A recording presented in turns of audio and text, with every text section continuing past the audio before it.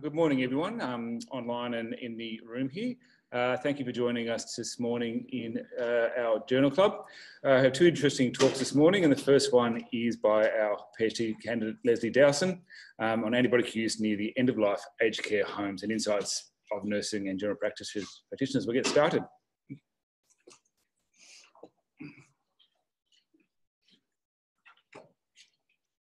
Thank you very much. Just quickly, this presentation, a version of it was first given in Brisbane in February at the Australian Society of Antimicrobial's annual scientific meeting. I'd just like to thank my supervisors, Carolyn Marshall, Deborah Friedman, Kirsty Busing, Rhonda Stewart, and David Kong for their help. And this is a project that is still ongoing as part of my PhD research in antimicrobial stewardship in aged care homes. Oops. Sorry, just as I figure out once again how to advance the slides. No, it didn't. Oh. Okay, thank you. So really importantly, not all residents of aged care homes are near the end of life. There are residents who live in aged care for 10 or more years in relative well health, perhaps only needing assistance in activities of daily, one or two activities of daily living. End of life is a term that typically refers to the final days or weeks of life when someone is in the final terminal progression of a life-limiting illness. And we're using the term near the end of life because typically in palliative care, when somebody is put on an end-of-life pathway, they are designated as not for antibiotic treatment. Palliative care services in aged care in Victoria are done in a rather ad hoc fashion. They become involved in the care usually if the aged care home staff and general practitioner feel that they're unable to adequately care for the residents. So there are many residents who do die in aged care from life-limiting illnesses that do not have palliative care services. And those people would also be considered in this cohort. So really we're talking about those people before they are designated not for antibiotic treatment or if they are never designated for antibiotic treatment. So in aged care homes, antibiotic use does increase in the final months of life, especially in the 2 weeks before death. And near the end of life, antibiotics are often started without the resident signs and symptoms meeting minimum criteria for initiation. So people who live in aged care often have multiple chronic comorbidities. The signs and symptoms of infection can be vague and atypical, and this increases as the resident nears the end of life. Antibiotic use can cause side effects that does adversely affect the quality of life. This is really important as the resident nears the end when quality of life is of the utmost importance. And these include things such as nausea and diarrhea. And up to 75% of aged care home residents have indicated that there are some scenarios in which they would refuse antibiotic treatment. So advanced care planning, goals of care planning also feeds into these decisions about antibiotics at this time period. So we're looking to describe the perceptions of the nurses and general practitioners regarding the antibiotic use near the end of life in aged care homes. We're undertaking qualitative semi-structured interviews with aged care home nurses and GPs in Victoria. Participants have been recruited through purposive and snowball sampling, and interviews have been transcribed verbatim if the interviewees hasn't agreed to be audio recorded. The transcripts have been checked by myself for accuracy and familiarization, and the transcripts were then entered into in vivo for analysis. So once the transcripts get entered into in vivo, we look to break them down or to code them to discover the themes. We're using two frameworks deductively in a process of compare and contrast to elicit those themes. These are behavior change themes developed by Susan Mitchie's group, the COMB and the TDF. And essentially what they do is they break down the necessary components of the reason why a person behaves in a certain way. And the reason why we want to know this is because we want to know why antibiotics are used to excess in aged care homes towards the end of life. So we're looking for the capabilities, the opportunities, and the motivations for those behaviors in the interview transcript. We're using two levels of coding structure. So first, a descriptive coding structure, which is just summarizing in a very literal way, as a few words, the basic topic of the passage. and then using those descriptive codings to try to interpret the data in a more in-depth process, looking for trends and patterns in the data as well. So this is the first 12 interviews that have been analysed. We've average age of 50 years. More often than not, they were female, which is typical, especially when you're looking at nursing staff in aged care. And we've got 6 RNs, 4 GPs, and 2 enrolled nurses in the data that's being presented today. They're quite an experienced group of people, spread across different agencies, 4 public, 3 non-for-profit, and 5 private aged care homes. Average number of years with the current aged care homes is 7.3, which is actually quite a lot for in aged care. And aged care home locations are mostly metro at this point in time.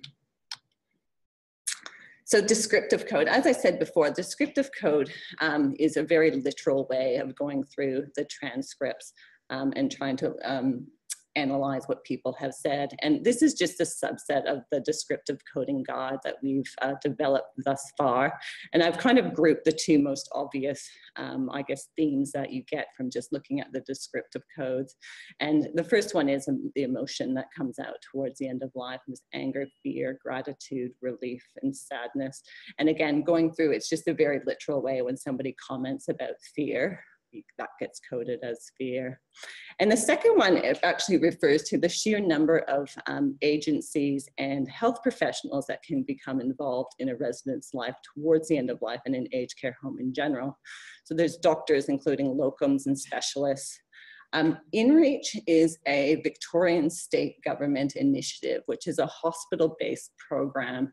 And what they've been, what their aim is to do is to put hospital-based specialists into aged care homes to try to avoid unnecessary hospitalization, especially towards the end of life. And so they often come involved in the resident's care towards the end of life when the aged care home feels that they cannot appropriately treat the resident.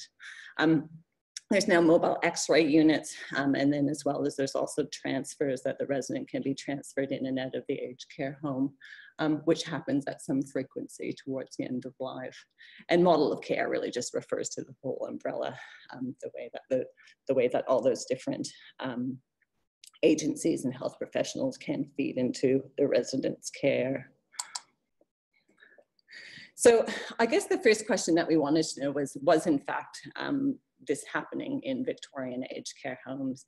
And what we've discovered is, yes, aged care home nurses and GPs are prone to requesting or prescribing an antibiotic near the end of life when it's unlikely to provide a benefit to the resident. So our first GP said, you feel like the benefits probably outweigh the risk, even if in the end it's completely futile.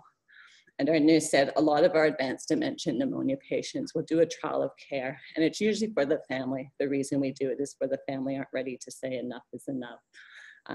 And lastly, the last nurse said, look, it's understandable what the GP did. And so in this case, she was describing an incident where a GP described an antibiotic when he knew that, when he believed it was futile, because sometimes you just do things to make the family happy. So there's already some other things that are coming out just in those 3 quotes. Secondly, we wanted to look at the capability in the decision process. So how are these decisions actually made in aged care homes? And in aged care homes, doctors do rely on the knowledge and the skills of the nursing workforce in their decision-making about antibiotic prescribing near the end of life. Nurses are very powerful within aged care homes. They are the one that are there day in, day out. Even the regular GPs are sometimes seen as outsiders within the aged care home. And so the first GP is saying, look, for the most part, I'm trusting of the nurse's judgment. So that GP is relying on the nursing staff. And our second GP said, and you can do, with a good nurse, you can do a lot of things over the phone. So if we're talking about deciphering the signs and symptoms of infection in this case, that GP is relying on that nurse's skill to be able to adequately describe those signs and symptoms of infection in order to get an antibiotic prescription over the phone. And lastly, our nurse says, they're good too if you need them, as long as you direct them to what it is that they need. And so in that case, she's talking about InReach. So she's talking about the hospital specialist coming into the aged care home. And she says, yeah, they're good, but you still need to direct them to what the resident needs. So they do have to listen to the nursing staff and nursing workforce. And this has also come out quite a bit when we talk about the advanced care planning documents. it's a very different process depending on what home that you're in, where advanced care planning documents are, how they're done, where they're stored, and also how they're written. And so especially if you're a locum doctor or somebody who's not regularly sees the resident, you are reliant on that nursing staff to, number one, show you where the advanced care planning documents are if you need to make a decision, but also help you decipher what it actually is that they're saying, because they can be vague. So we need to look at what the nurses' behaviors are and what it is that the motivations behind these nurses' behaviors when we are looking at futile or unnecessary antibiotic use. So fear can drive aged care home nurse behaviors, which can lead to antibiotic misuse near the end of life. So our first nurse is saying you can't go into save mode, you go into death mode, and you need to look at things from that perspective. It's not about sustaining and maintaining a life because you can't. So many nurses don't want to do that. It's about saving their life and doing it at every cost and not being blamed for it. So there's a lot of fear. There's fear of being blamed for the resident dying. There's fear of the family being angry at you. There's fear of bad press. There's fear of being referred to the coroner. There's lots of fear that the nurses have spoken about. And so nurse 6 is saying the bigger issues were actually around fear that the family would make complaints if they hadn't done the right thing. So in that case, there was a gentleman who in fact was designated not for antibiotic treatment, who was in fact given antibiotic treatment because they couldn't get a hold of the family and they were afraid that the family would make complaints. And lastly, the GP, when discussing this, and says it's a nervousness about feeling they have to do things. So what do we do about it? This is the word cloud that gets generated from in vivo from all those different transcripts. And what this is that it displays how often something is spoken about within the transcripts. And so in our transcripts, the 2 words that are most often spoken about is know and also care. So there's something about the power that we need to know more. There needs to be more knowledge. And in fact, I did another interview on Monday, and that particular health practitioner was talking about the knowledge deficit that sometimes can exist in aged care. So to reduce antibiotic misuse near the end of life caused by those fear-based behaviors in aged care home, the education to support or enhance those nurses and GPs' clinical skills and knowledge is required. So the first nurse, when asked what to do, she says, education, education, education.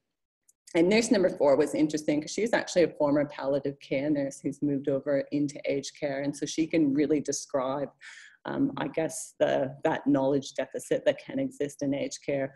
So she's saying there's so much emphasis on a whole lot of things that aren't necessarily going to help a nurse be a good nurse. So she's talking about nursing education in general. For every decision that I'm making that decision for the right reason based upon my clinical assessment and based upon where the resident is in life. So they need to be able to make those decisions based on those clinical assessments and not on fear that the family is going to make complaints or fear that they're going to be referred to the coroner or a number of other fears that they've expressed that they have. And the last GP is talking about doing more appropriate, or how her practice has changed over those years. And being able to prescribe antibiotics more appropriately. And she says, but just because I'm more knowledgeable now. So over the years, she's picked up that knowledge and is being able to put it into practice. So why is this important, and why do I think it's particularly important? And it's around, when we talk about AMR and AMS, sometimes we do default to fear-based language, and I would really caution against putting more fear-based language into aged care at this point in time.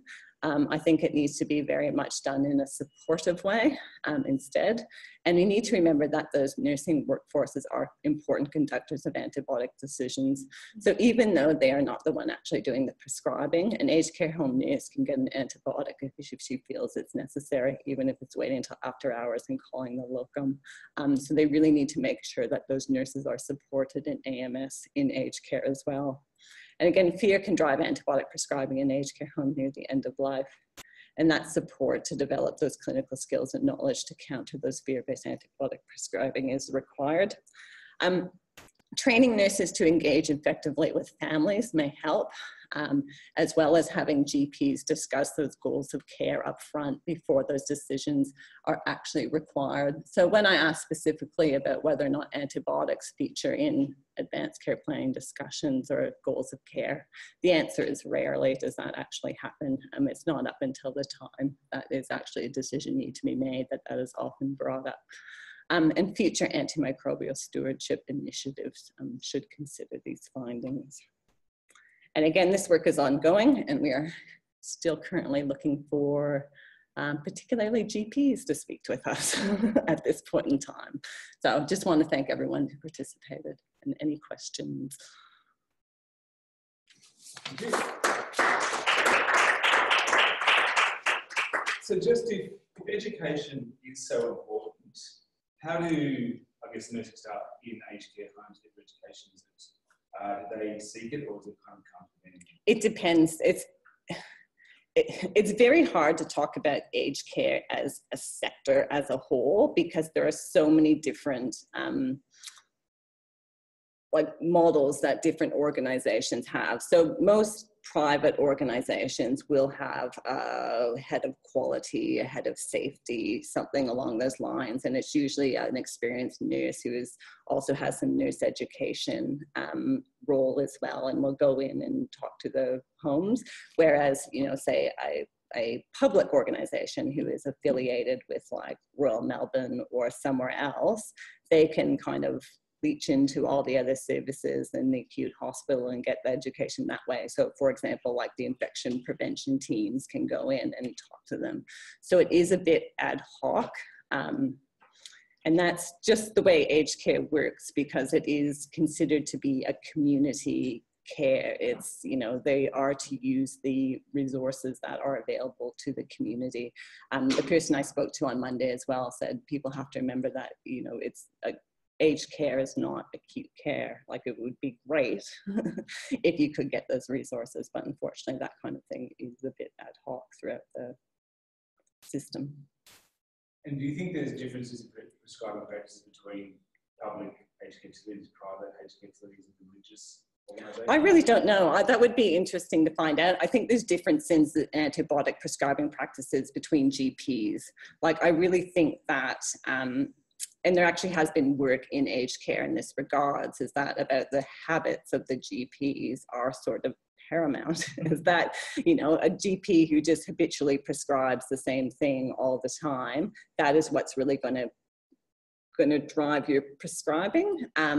And I think, you know, there has been successful AMS initiatives in different places that have focused on the GPs, but I think that the part that they are missing is that nurse component, and feeding into sort of some of those drivers that come within the aged care home and the pressures that they can feel from families and things. So, yeah, I don't know. Yeah, I'm interested if the religious organisations are more prone to. Yeah, I think, yeah, I'm not sure. I think, you know, there would be some of that, but I think it's still based on the GP. Yeah, I think it's still based on largely on the GPs, the prescribing that you get. But that's an educated guess. Yeah. With the perceptions of the nurses and the general practitioners that there's pressure from the families, are these perceptions based on their interactions with the families, or are they just assumptions about what the families expect?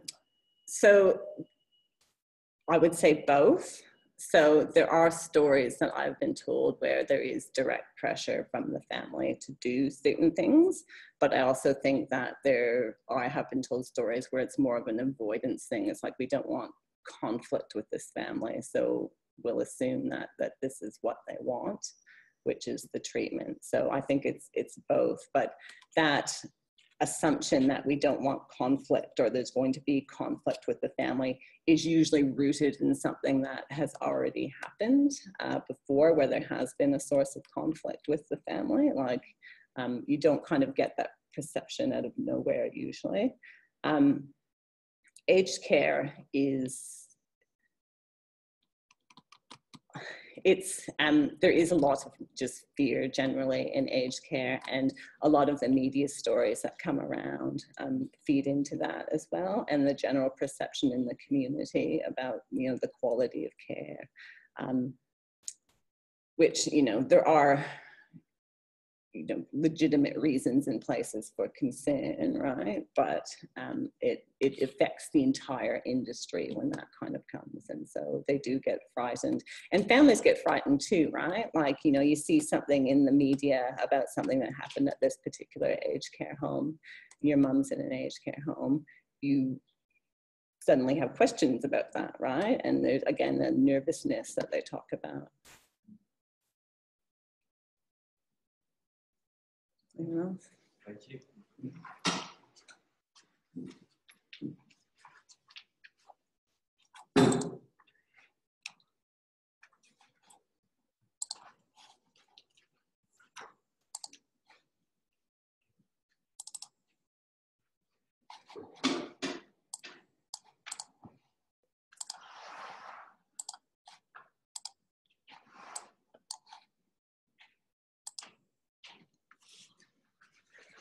Okay, thank you, Leslie. Our next speaker is another one of our PhD fellows, Laura Hardefeldt, and she'll be talking about veterinary students' knowledge perceptions of antimicrobial stewardship.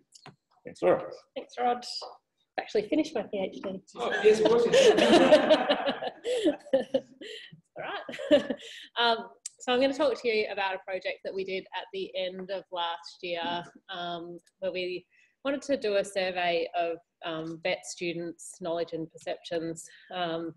So obviously we know there's a long association between antimicrobial use and antimicrobial resistance, and there is plenty of evidence that both direct and indirect contact with animals can lead to acquisition of multi-resistant organisms. So that can be zoonotic, where it comes from animals to humans, but it also can be zooanthroponotic, where it goes from people to animals, and there's plenty of examples in the literature of both of those. In some surveys we did at the start of my PhD, we found that inappropriate prescribing of antimicrobials was common in veterinary practices across all sectors, and we found that recent graduates prescribed less appropriately. So graduates in the first 5 years of practice seem to be prescribing less appropriately than older practitioners. And so the question obviously arose as whether that was a problem with the teaching of veterinary students, or whether this was something else that was going on. And we did suspect that it was more going to be around the fear of something going wrong in those early years in practice, and maybe some peer pressure from colleagues as well. But we thought it would be good to do a survey of veterinary students and find out, just make sure that the education was appropriate. So, and WHO has this nice quote where education of healthcare workers and medical students on rational antimicrobial prescribing, or AMS, is an integral part of all resistance containment activities. And I guess we would argue that education of veterinarians is equally as important. So we also wanted to look at biosecurity in this survey, and it's not the control of biological weapons.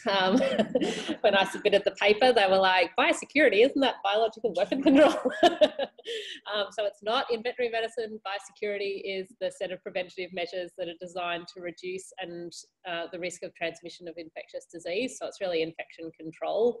But in veterinary medicine, we call it biosecurity. So there's been some surveys of biosecurity in the veterinary profession, and around 45% of vets in 2013 reported contracting a zoonosis during their career.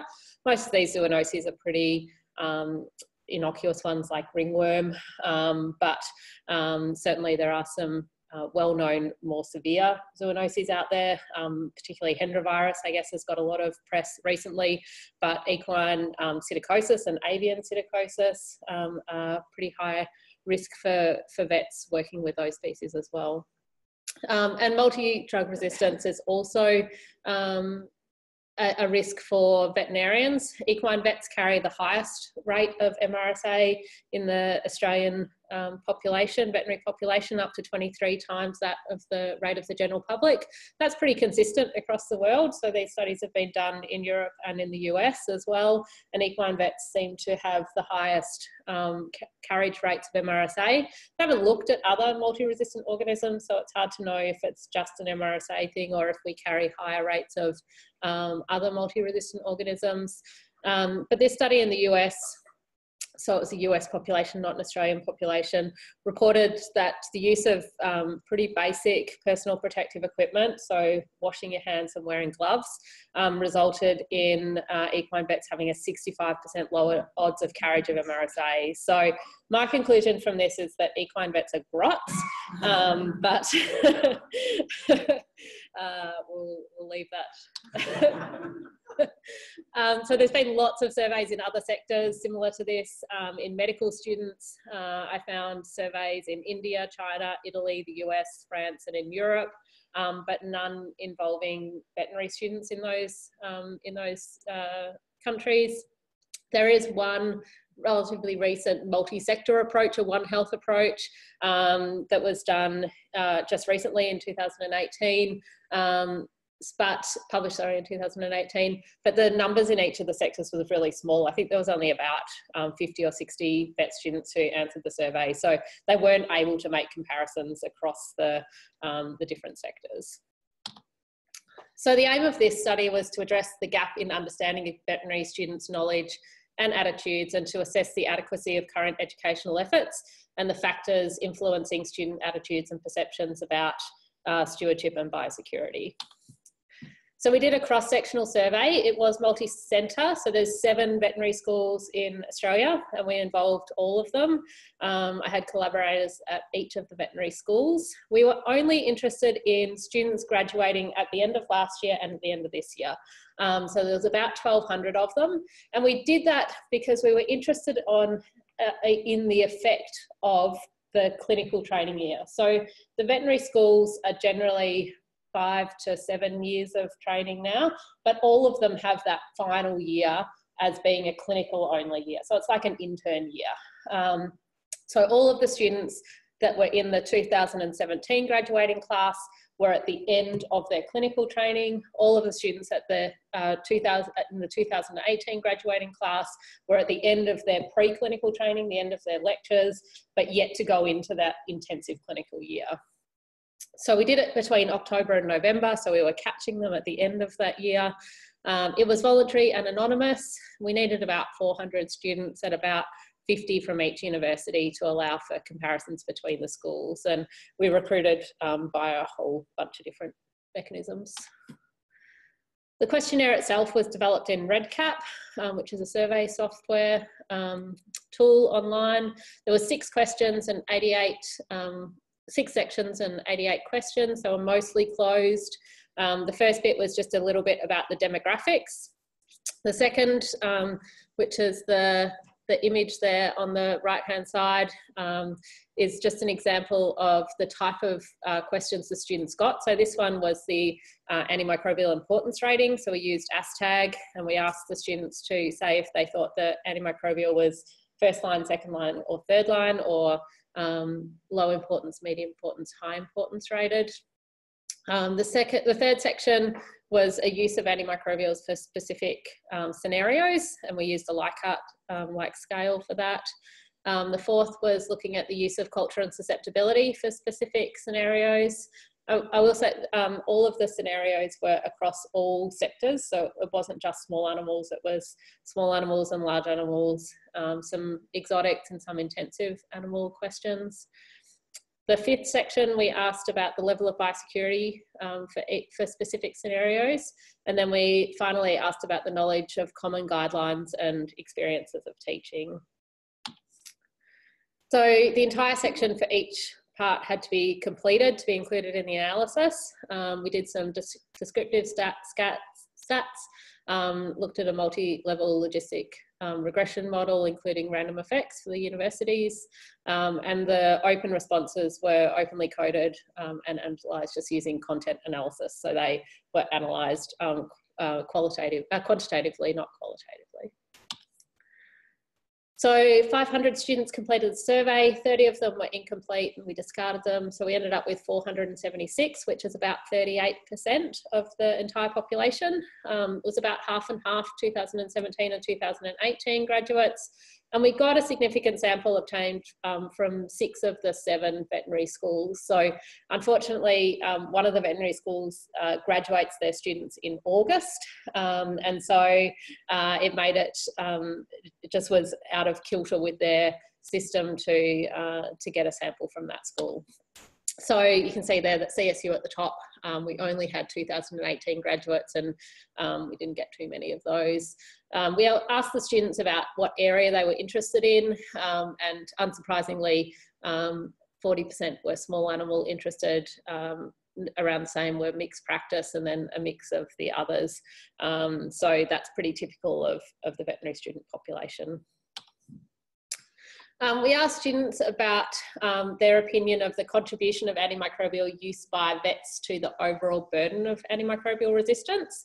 And the most common response was moderate, which fits with the graph on the right is a survey that we did of veterinarians last year to look at the enablers and barriers of stewardship. And similarly, when we asked veterinarians about the contribution of overall veterinary use to the burden of AMR in humans, they also thought it was moderate. Interestingly, when we asked them about their individual contribution, they thought it was minimal, which is pretty consistent with what you find with GPs as well. So underestimating their own personal contribution, but thinking that the profession's contribution was moderate.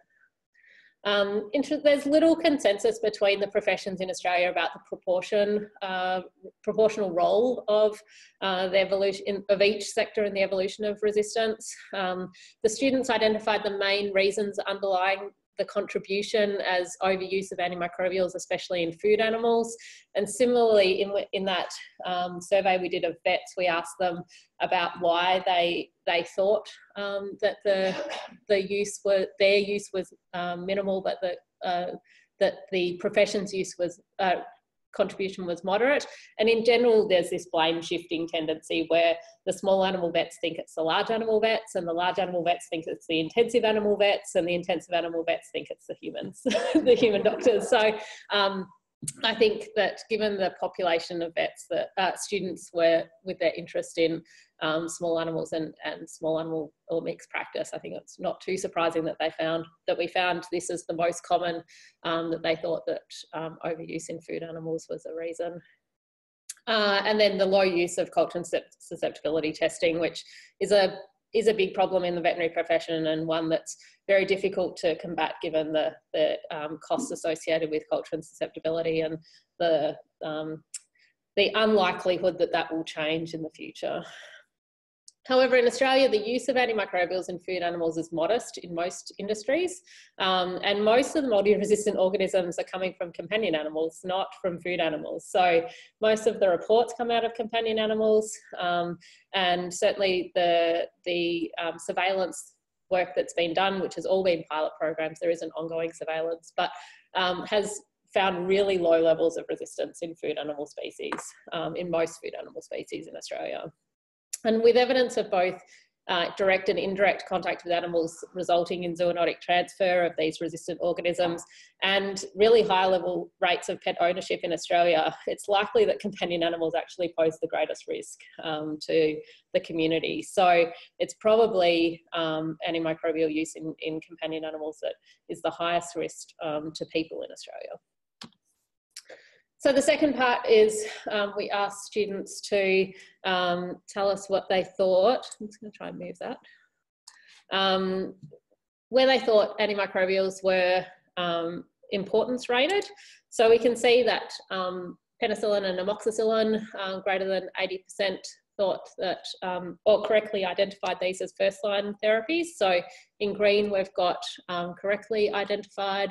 In blue, we've got higher than identified at higher than the correct level, and in red we've got identified at lower than the correct level. So penicillin and amoxicillin they got these for, Some of these were a bit of a concern. So enrofloxacin, amoxicillin, clavulanate and cefavecin are pretty commonly used in veterinary practices in Australia, and lots of the students identified these at a lower rate. So they're all, so enrofloxacin and cefavecin, which is a third generation cephalosporin, are both high importance rated, so third line therapies, and amoxicillin clavulanate is the second line, and lots of students downgraded these by a class, so didn't recognise their importance.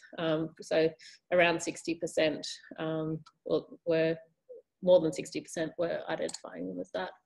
Chloramphenicol was an interesting one. Lots of students identified this as higher importance rating, so it's actually a low importance rated antimicrobial, but they kicked it up a class or two. I think that's, chloramphenicol gets a really bad rap in the veterinary industry because of the side effects that can occur in people from handling the drug. And so I think it's rarely used in veterinary practice in Australia, and also, and therefore I think was perceived by students to be of a higher importance rating. We found that 2018 graduates, so the students at the end of their preclinical teaching, were about 50% less likely to identify antimicrobials correctly compared to 2017 graduates. So it seemed that exposure to the clinical environment allowed students to have a better appreciation of the antimicrobial importance rating. So probably just a greater exposure to antibiotics in that final year. So we know that Australian vets use amoxicillin clavulanate and cefavecin pretty frequently. The guidelines, antimicrobial use guidelines, largely recommend amoxicillin alone as a first-line therapy, and cefavecin is registered for use in Australia only after Cochrane susceptibility testing, although we know that it's widely used off-label. I've already said that chloramphenicol was rated higher than ASTAG by lots of students, and we discussed the reasons for that. So the next section, we asked them about the use of antimicrobials for specific scenarios. So we've got the scenarios here on the left-hand side. In red, if they always or frequently use the antimicrobials, or would always or frequently. In green, if they rarely or never would use them, and in blue, if they're not sure. So, oops, go back. We can see down here, these are the ones that were most, conditions where antimicrobials were most frequently used for, and I'll talk about that a little bit more on the next slide, but for all of these conditions, antimicrobials would not be indicated, and it was good to see that less than 10% of students would be using antimicrobials for a routine desexing. In the surgical survey that we did last year, we found that around half of the veterinarians were still using antimicrobials for these sorts of surgeries. So hopefully we are getting a change in behaviour as younger vets come through. But still, we had, for routine dentals and routine geldings, around a third of students would still use antimicrobials. The 2018 graduates were more likely to propose appropriate prescribing in large animal scenarios than 2017 graduates, but there was no difference in the small animal scenarios. So it seems that exposure to large animal practice might be enticing students into using inappropriate antimicrobial therapy. So again, that high proportion of students indicated that they would always or frequently use antimicrobials for a cannon wound, and that was very similar to a survey, the survey we did last year of equine vets, where I think it was about the same, 97%, and it's also the same in the UK. So it's a cannon. Oh, sorry. So the cannon bone is metacarpal 3, which is the main, horses don't have 5 metacarpals, they only have 3, but the 2 and 4 are rudimentary. So metacarpal 3 is the main bone going from the knee to the ankle of a horse, and it's probably the most commonly common area that horses get wounds, and it doesn't involve a synovial structure, and they generally heal pretty well, but can be frustrating due to movement and that sort of thing. So But in general, the guidelines don't recommend antimicrobials for uncomplicated wounds, so wounds not involving synovial structures, and cannon wounds fit into that category. But across, certainly across the UK and Australia, where there has been surveys, vets, that it's really frequently used, and with no real impact on recovery in those cases. So we know that they don't get better any faster. An uncomplicated draining abscess in a cat, we had about 80%. Similarly, guidelines recommend against such use. The hemorrhagic diarrhea in dogs is a bit of a complicated one because the guidelines uniformly don't recommend antimicrobial therapy, but there are still some of those older small animal textbooks that are recommending therapy in those cases. And so even though there has been a big shift in the veterinary community to not use antimicrobials for hemorrhagic diarrhea, I think there is still some uncertainty in vets' minds. So we need educational efforts in these areas. And as I said, it seems that exposure to large animal clinical practice may be teaching students inappropriate antimicrobial use, whereas that clinical experience did seem to be improving their knowledge on the rating of antimicrobial importance. So the third section was looking at culture and susceptibility. So again, if they would always or frequently perform culture and susceptibility, it's in green, rarely or never is in red, and not sure is in blue. So we have a lot of severe and recurrent infections down here at the bottom, where students would always or frequently perform culture and susceptibility testing, and a lot of these kind of milder or first occurrence up the top. Interestingly, a lot of the scenarios that we pose to do with cattle appear at the top of this list. So culture and susceptibility testing in large animal practice. In fact, it's probably done the most for mastitis in cattle, but for other conditions, it's pretty rarely performed unless there's an outbreak on a farm and they're looking for a vaccine or something like that might be able to be used.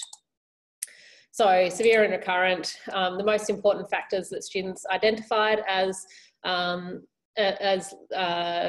leading them to perform culture and susceptibility were persistent infections, recurring infections, and severe infections, and client finances, which we know influences the performance of culture and susceptibility testing. So in small animal scenarios, our 2018 grads were more likely to always or frequently perform culture and susceptibility testing, but there was no difference in large animal scenarios. So they were all pretty unlikely to use culture and susceptibility in large animal scenarios. But it does seem that exposure to the low use of culture and susceptibility in practice may influence students' decision making after they've had that exposure in their final year.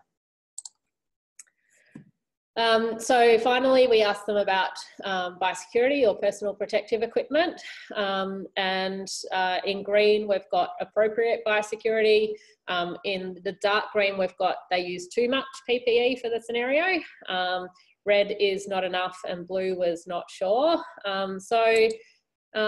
For routine exams in horses, in pretty much all of the species, it was encouraging that they were using appropriate PPE. But there were these 4 conditions at the top where PPE was done really badly. These 2 they should have known about. So poor conception rates in goats is very commonly associated with Q fever, and students, there is a big knowledge, and Q fever has been around for a long time. Lots of students have vaccinated against Q fever. It's got a long association with goats. They should have known that this was a Q fever scenario. And similarly, the respiratory disease in a galah is a psittacosis scenario, and that disease has been around for a long time as well, and well recognised to be a disease of galahs and of other psittacine birds. So they should have known about the PPE required for those 2 scenarios. The other 2 scenarios were were edging towards equine psittacosis, which is a relatively new emerging disease in veterinary practice.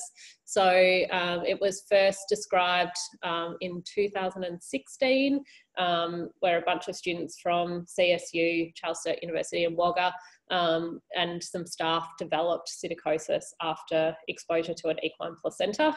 And since that time, there's been an effort to have some surveillance of psittacosis in the equine population, and they've found quite a lot of psittacosis, both in neonatal foals and in postpartum mares in the Hunter Valley, as well as in southern New South Wales, but it probably occurs everywhere.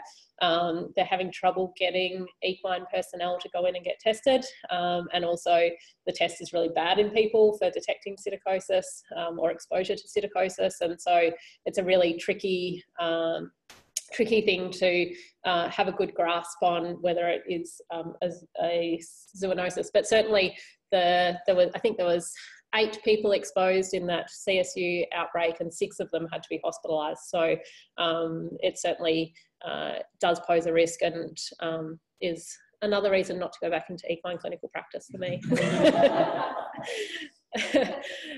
So we found that the 2018 graduates were more likely to use appropriate PPE for large animal scenarios than the 2017 graduates. So maybe the low use of PPE in practice is encouraging students to stop using the PPE that they should be using, although it wasn't a huge odds ratio, it was only a 15% increase. And interestingly, University of Sydney students were more likely to use appropriate PPE for large animal scenarios than students from all other unis, and that was largely due to an improvement in their answers to those questions about psittacosis. So maybe they've got a psittacosis person at Sydney Uni, but it's not where the outbreak occurred. So maybe if we'd had more CSU students, we would have seen that they knew about psittacosis as well. The one that I found concerning, even though it sits in the middle here, is this one in the horse, which is a Hendra case. And we still had 30% of students not using appropriate PPE when they were looking at this horse, which should have rung alarm bells for Hendra. So that was a concern to me as well. So our 2018 graduates were more likely to propose appropriate use of PPE for large animal scenarios, but students really need to be aware of the measures needed to protect themselves and others from zoonoses. And there's been quite a few prosecutions of vets in Queensland recently about inappropriate use of PPE and inappropriate recommendations for PPE for owners of horses that are Hendra suspects and in that testing phase, because vets are not advising appropriate PPE. So we really, this should be an area of education, I think. And we need more work in this area. We need to know what methods we should be using to convey these messages to students. So then we asked them about what they're teaching and that sort of thing. And so in green is strongly agree, or agree, in blue is neither, and in red is disagree or strongly disagree. So in general, they knew about AMR mechanisms and what AMS is, so that was good. They, in general, knew how to use antimicrobials to minimise the risk of antimicrobial resistance, or they thought they did anyway. They had a perception that they did. But at the top here, we asked them if what they learnt about antimicrobial use in clinics is the same as what was taught in lectures, and almost half of the students disagreed with that. So what they're getting taught in clinics is not the same as what they're getting taught in lectures. And if what they were taught in clinics is more useful than what they were taught in clinics, and around 40% of students agreed with that statement as well, with only 30% disagreeing or strongly disagreeing. So for whatever reason, students perceive that what they learn in clinics is really useful. I guess is probably that perception that it's practical, and therefore more data, what they need to know day to day, rather than what they get taught in the academic sense. Yeah. So with that question, it could be that they're learning different things in the clinic. Yep. Or something that contradicts lectures. Yep. Are you able to? I guess only with what we asked in the second one, with whether it was more useful or not. But certainly it could be different, or just a completely different topic rather than, yeah. So there's no, it's not saying that they're getting contradictory messages. Not necessarily, no. So our 2017 grads had poorer compliance with guidelines and lower use of culture and susceptibility and inadequate PPE. So then we asked them about pharmacology teaching, and we asked them if the amount of teaching for pharmacology is about right, and almost half of them disagreed with that. So they wanted more knowledge about antimicrobials, and similarly, I would knowledge about pharmacology of antimicrobials, and only about 40% of them agreed with that. And that's also really common in students in medical students as well. So lots of the studies have found that students feel like they don't have enough knowledge about antimicrobial pharmacology. But these were good. So teaching time for prudent use of antimicrobials and how to use antimicrobials to minimise the risk of resistance was also, students thought that was okay. Students were largely aware of at least one of the antimicrobial prescribing guidelines currently available, but only 12% reported referring to these frequently. Similarly, we had a good awareness of biosecurity guidelines, but even less students reported referring to these. And so it's common, we know that this is common in medical practice as well, but it's likely that the reasons are different, and we need some more investigation into this area. So in conclusion, this was the first multi-study centre investigating vet students' knowledge and attitudes about stewardship and biosecurity. It's unique because it compared the 2 years of veterinary students, and so we were able to gain insights into the progressive acquisition or loss of antimicrobial stewardship principles. In general, it seems that preclinical stewardship teaching is superior to clinical teaching, and we really should have efforts made to ensure there's consistency. And antimicrobials with high importance rating that are commonly used in veterinary practice should be identifiable by students. So I want to thank my collaborators from the other universities. There was took a lot of time and effort to recruit all these students, and so it was great to have somebody at each of the unis to push the cause. And of course, Helen and James and Glenn are happy to answer any questions. In your qualitative analysis, I didn't do any qualitative. I just did content analysis. So I just coded them as to the content and then counted them essentially. So, yeah. Did the students get feedback on these results? Do you know? Not yet. So the University of Sydney, well, a few of the unis have asked for their individual results back. So where there was a significant sample, we were able to return those results to the individual unis. So, and obviously my collaborators have the overall results and the results for their individual uni as well. So, so the 2017 grads are off and away, but we may repeat the survey at some stage as well, and especially at the University of Melbourne, because we've implemented a stewardship program in the teaching hospital this year. So it'd be really interesting to see if the students' perceptions change with that in place. So good to feedback, especially PPE. Yeah. Yeah. Do I actually say, look, this isn't being picked up as well as they should have been. Yep. Scared them into Yeah. doing the right thing. Yeah, Cast. Given that the 2018 grads, do you plan to look at them again to see if they're like directly compare their answers previously? That might be a more appropriate comparison than two different. Yeah. Variation in years of vet students. Yeah, I'm not sure if we'll do it again on a national scale this year, but I think we probably will do it on a limited scale, rollout. So, yeah.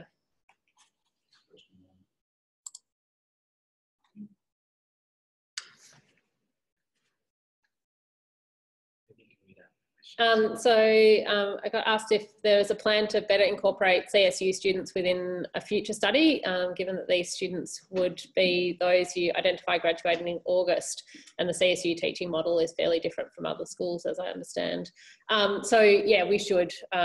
We would need to target those CSU students at a different time point, and then roll it out at the other unis later in the year. So if we had been more organised, we could have done that, and we should do it for future studies. I don't think there'd be any contamination by releasing the survey early at a different uni, so there's no reason why we shouldn't do that in the future.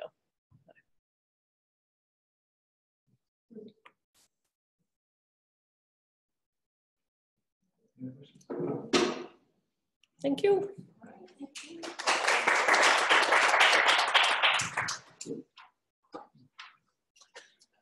All right, thank you everyone, both online and in the room for today's Journal Club. Some interesting things coming out about aged care and veterinary things, which we often don't think about in our little hospitals, and it's actually really good to see that lots of interesting things are happening. And I think some common problems are kind of being seen across all these organisations, so we can kind of do some knowledge sharing and help out our veterinary counterparts. I think, a lot of the vet students' information is probably very, very similar to the medical students, so you'd imagine, especially where my experience is very, very common. So thank you. We'll convene again in about a month's time, and thanks everyone for contributing.